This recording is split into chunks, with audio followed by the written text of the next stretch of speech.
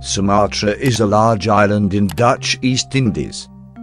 It is the largest island that is located entirely in Dutch East Indies and the sixth largest island in the world.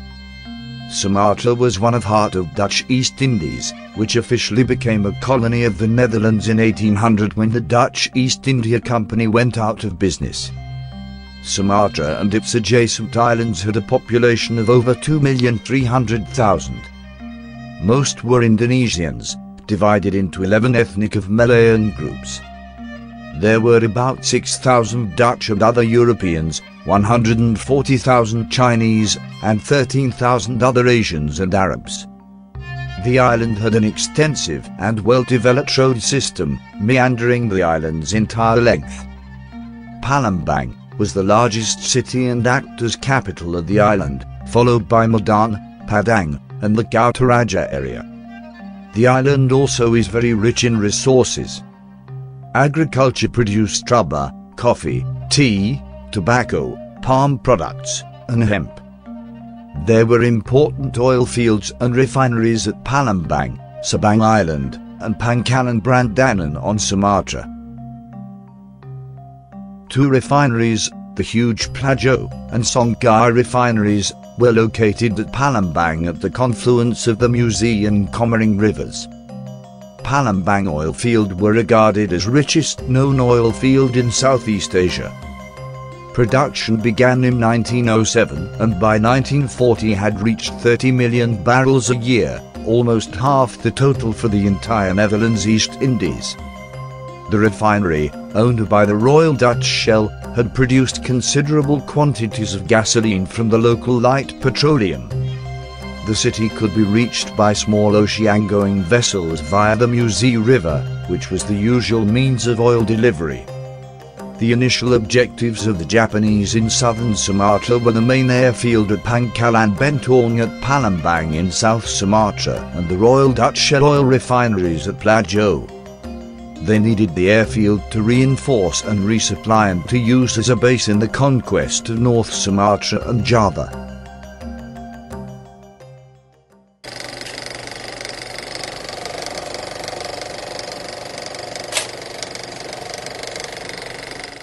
For the defense of Sumatra, the Dutch East Indies sent the second largest group of KNIL units, numbered approximately 4,500 troops, under the command of General Major Overreeke.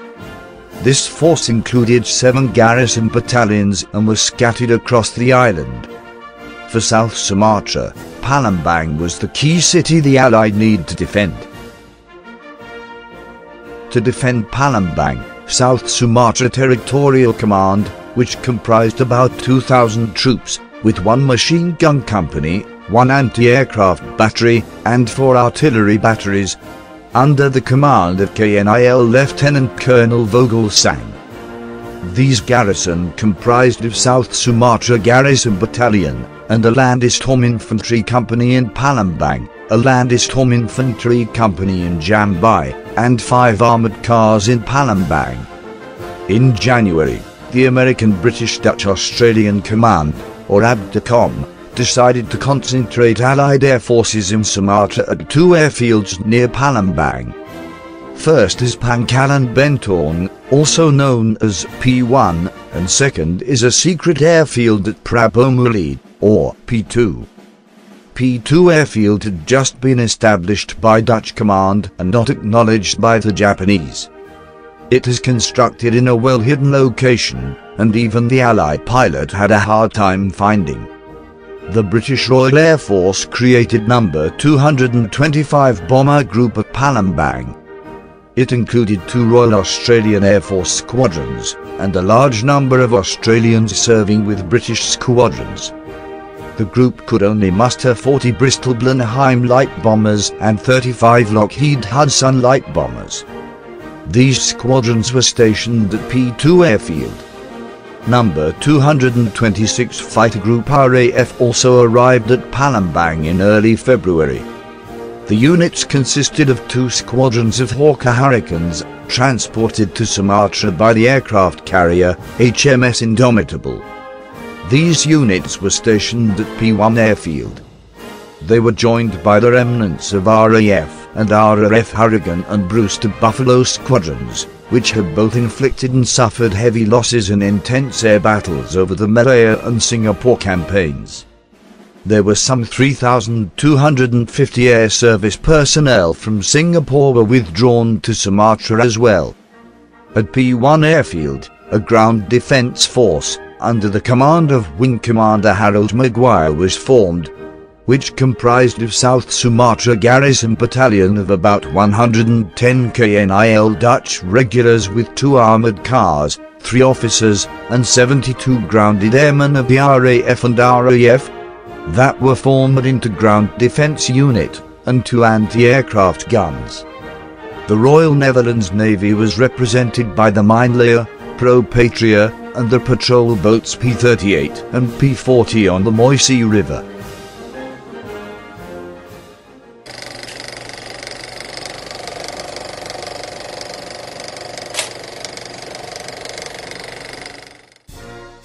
For the invasion of Sumatra, the Japanese would attack in 2 phases. The first to begin in mid-February when southeast Sumatra was invaded, and the other in mid-May when the northwest was seized. For this video, we will cover only on the southern part. For the invasion of southern Sumatra, the Japanese would attack through the western force, commanded by Vice Admiral Jisaburo Ozawa, commander of the Japanese Southern Expeditionary Fleet and of naval operations in the South China Sea. For the ashore operation, the core of the Japanese Sumatra invasion force was IJA 229th Infantry Regiment, as well as 1 battalion from the 230th, both drawn from the 38th Division, which had taken part in the conquest of Hong Kong.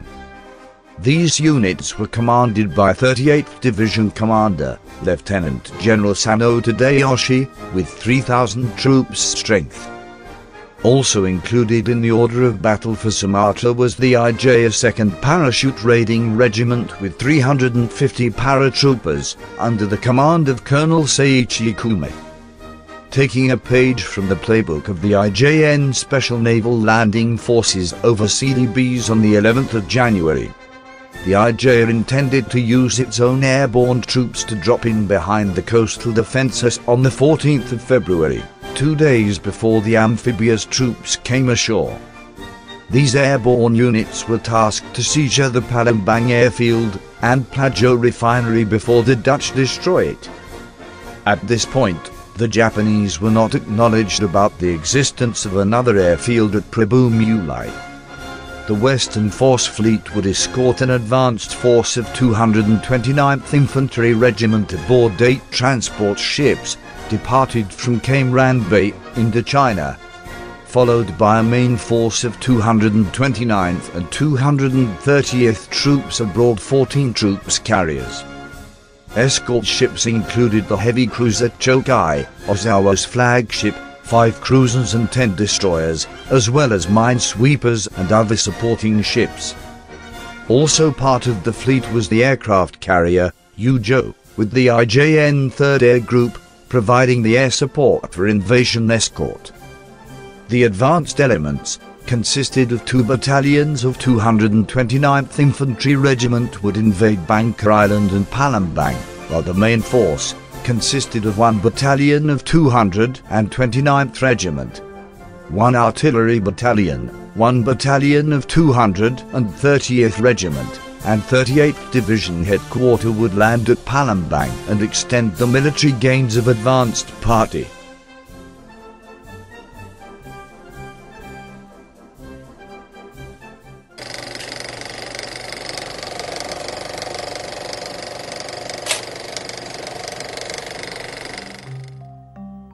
On the 6th of February 1942, at 11 o'clock, the first Japanese air raids by the IJA 3rd Air Division struck Palembang P1 airfield. After the raids, the Japanese were still unaware of the existence of P2. By the end of the day, the Japanese shot down 2 Bristol Blenheims, 2 Hurricanes, and a further 2 Hurricanes remained missing. 2 Buffaloes were also destroyed on the ground as a result of the raids. The air raids continued for the next 2 days. The Japanese reported that 69 Allied aircraft were destroyed on the ground and on the air. On the 9th of February, when the major part of the Allied air forces in the Palembang area was destroyed, the Japanese decided that date of landing at Palembang was set to the 15th of February. On the 9th of February, at 1900 hours, 1st Escort Unit with 8 transport ships, carried the advance party, set out from Cam Ranh Bay, Indochina, escorted by the cruiser Sendai and 4 destroyers. A day later, on the 10th of February, at 1800 hours, the 2nd Escort Unit left Cam Ranh Bay as scheduled. The 2nd Escort Unit, which carried the main force, consisted of 14 transport ships, were escorted by the heavy cruiser Chokai and 4 destroyers. On the 13th of February, a British reconnaissance plane found a large concentration of Japanese shipping north of Bangka Island. At the same time, many boats, full of British and Australian troops, were fleeing Singapore and found themselves among the enemy vessels, which were then being strafed by the occasional Japanese fighter and stranded on a small uninhabited island, north of Bangka Island.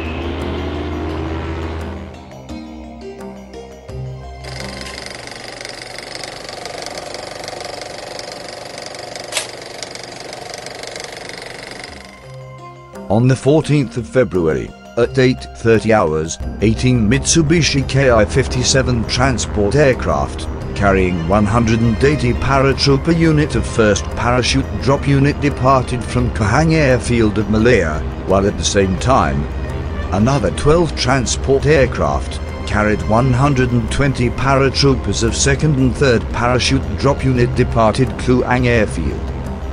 The 4th Parachute Drop Unit, with 40 paratroopers, departed Sungai Petani Airfield at the same time and joined the Invasion Unit. The Airborne Invasion Unit was escorted by a large force of Nakajima Ki-43 fighters from the 59th and 64th Sendai. At 11 o'clock in the morning, the air raid wardens warned Palembang of a big Japanese attack wave formation which was in flight to the town. All available Allied air forces were at that time on missions to protect the sea convoys and were not in radio reach. Firstly, a wave of Japanese bombers dropped its load on airfield P1. Then, the large escort of fighters swept the aerodrome with machine gun fire. Shortly afterwards, 33 airborne carriers were about to drop 2 groups of parachutists. 240 Japanese paratroopers were dropped around P1 airfield, unchallenged.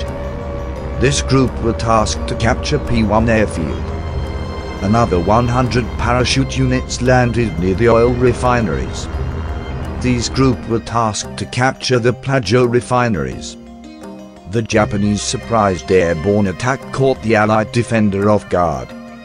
After engaging in small firefights and setting up a roadblock with overturned vehicles, the Japanese paratroopers persistently attacked the aerodrome P1 defender, under the command of Wing Commander H.G. Maguire. At the time of the attack, there were only 150 British soldiers manning the anti-aircraft batteries at Palembang and 110 Dutch soldiers drawn from the Sumatra garrison, as well as 3 officers and 72 men of the RAF Ground Defence Unit. However, the Allies managed to beat off the Japanese attacks. With the P1 airfield under attack, the Allied immediately flew all available aircraft to the undiscovered airfield, P2.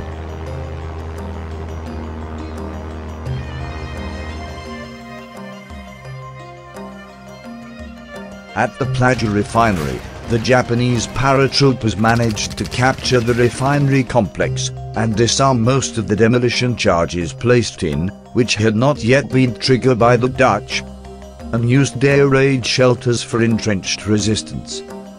However, the second oil refinery, the Soingkai refineries, was successfully demolished by the Allies. At Pladju, the Japanese paratroopers did not have sufficient strength to hold refinery and were recaptured by the KNIL troops and anti-aircraft crews from the P2 airfield in a major firefight. The Dutch took heavy losses in the attack.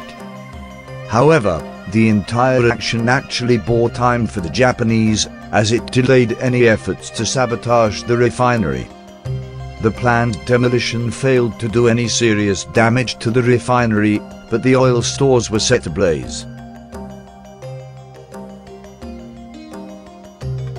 On the 15th of February, the Japanese paratroopers were reinforced by an additional airborne landing, involving nearly 100 paratroopers were made in the vicinity of the P1 airfield, and by afternoon, Palembang town was occupied. The results of the airborne assault were mixed. The IJA airborne troops had suffered around 80% casualties and had failed to capture and hold their objectives. On the other hand, the airdrops were certainly disruptive, and they had the psychological effect of enveloping the defenders with parachuting enemy troops. Further, the survivors were never decisively defeated, and they managed to elude capture.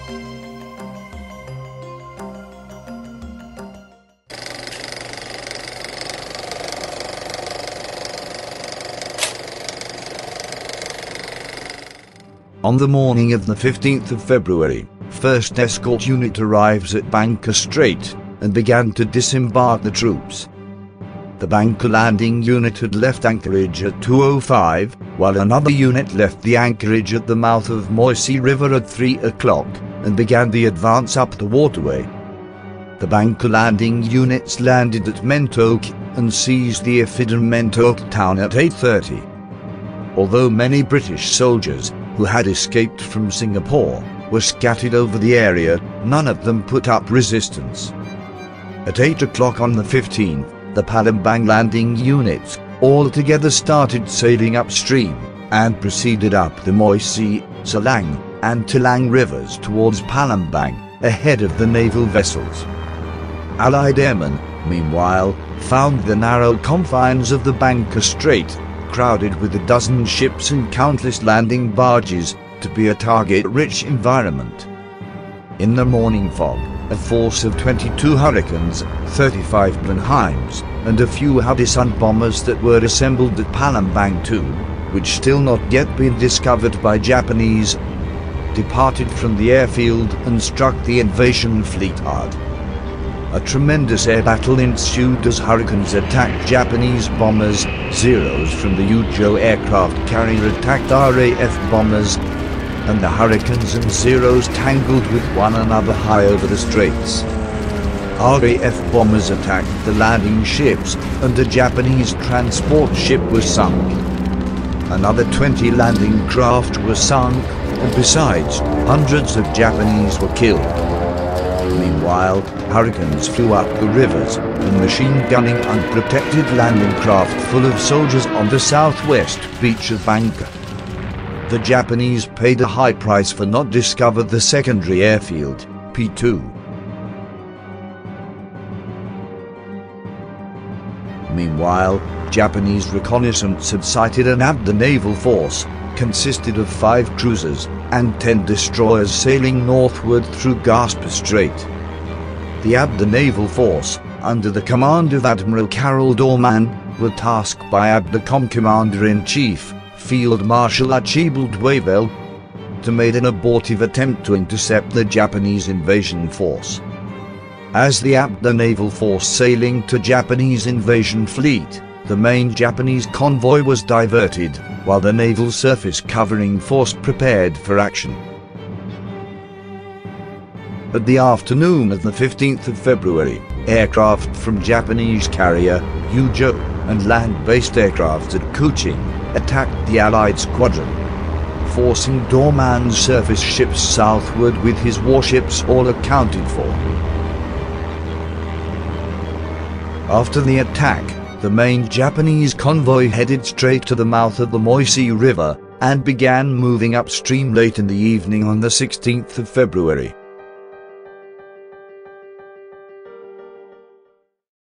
The IJ invaders paid a high price, but their superior numbers and their own momentum propelled them forward.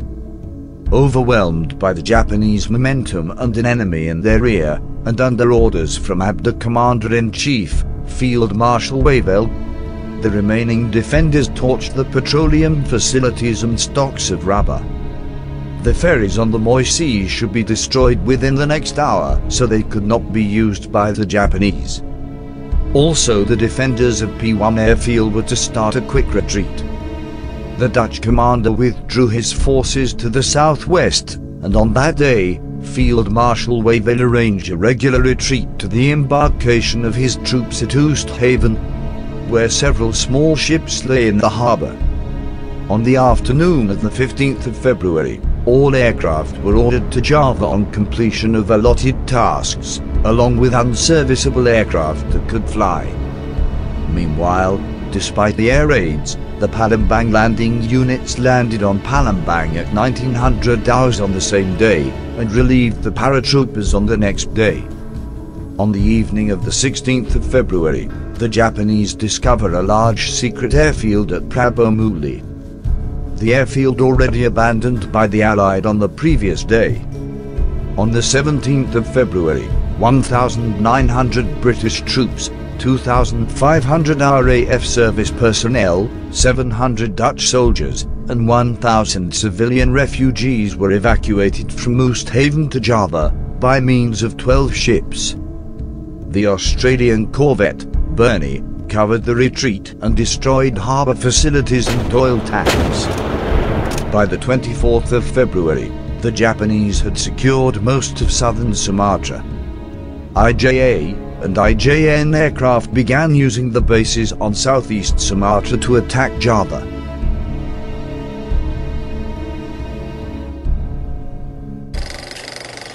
tennoelga banzai! With southern Sumatra evacuated, the 8,000 Dutch reserve troops and 1,200 paramilitary policemen in northern Sumatra were practically stranded. Most of the surviving Dutch forces in Palembang had withdrawn to the northwest, but many of the native troops deserted, to include those of the northwest garrisons that had not yet been engaged. Lacking adequate transportation, the Dutch were dispersed in small groups. They will be engaged by IJ Imperial Guards Division, based at Singapore after the fall of Singapore, which we will cover in a future video. With southern Sumatra now captured, Japanese now had in hand the most prized oil field in Southeast Asia. The Japanese managed to restore production at both main refineries, and these petroleum products were significant in their war effort. This oil field would eventually provide 22% of Japan's fuel oils and 78% of her aviation gasoline throughout the Pacific War. Meanwhile, with their left flank now secured, the Western force had completed their first objective. Next, they can transport the 16th Army, the invasion force, for the Java Island. The airfield at Palembang was put in strength with the arrival of 22nd Air Flotilla. With Sumatra now had been lost, Field Marshal Sir Archibald Wavell, Commander-in-Chief of the ABDA, recommended his command not be transferred but dissolved, since the control of the forces in Java would be better exercised by overall Dutch command. The ABDA command was terminated. Thank you for watching. Please stay tuned on the channel for the future video, press like, leave comments, and don't forget to subscribe for more videos.